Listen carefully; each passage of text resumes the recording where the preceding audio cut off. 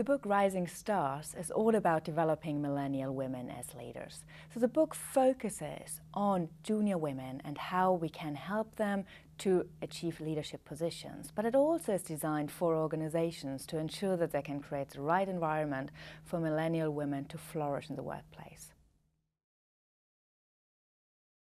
What is unique about this book is that it really brings together gender, generation and leadership to explore how these three areas work together and can help us to better understand millennial women and how they can become leaders. In the book, I discuss three key themes. The first theme is all about self-knowledge. So what does a future leader know about him or herself?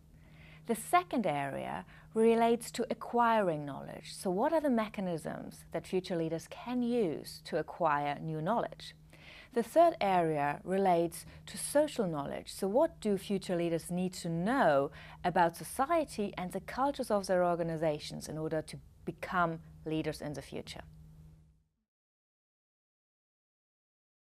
I was aware of PwC's work on women in the workplace for a long period of time. I was also aware of the research that was done on millennials in the workplace. So I thought it is a natural combination to combine this book, which focuses on millennial women, with the research interests that PwC had. We generally talk about 3 or 4 generations in the workplace. Normally we would start with baby boomers, followed by Generation X, followed by the millennials or Generation Y.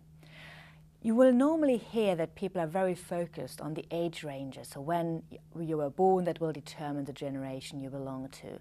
However, we also know that generations are not only determined by the age, but also by the type of behaviors, by the type of characteristics and the traits that they display.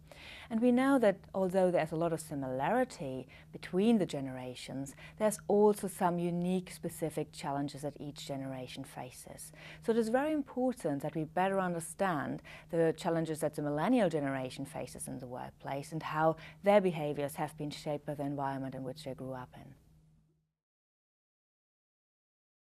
If you speak to millennial women, you will notice that they generally say, oh, gender no longer matters to us. They have experienced that in higher education, as well as in primary and secondary education, they normally did better than the boys and men in their class, so they are very surprised to see a workplace where gender is still a major issue.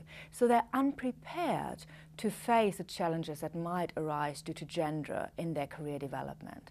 At the same time, we do know that there are 2 different career models for men and women, and that at one point or another women might face gender inequality. So it's important for women to be prepared, but it's also important for organizations to understand those challenges better.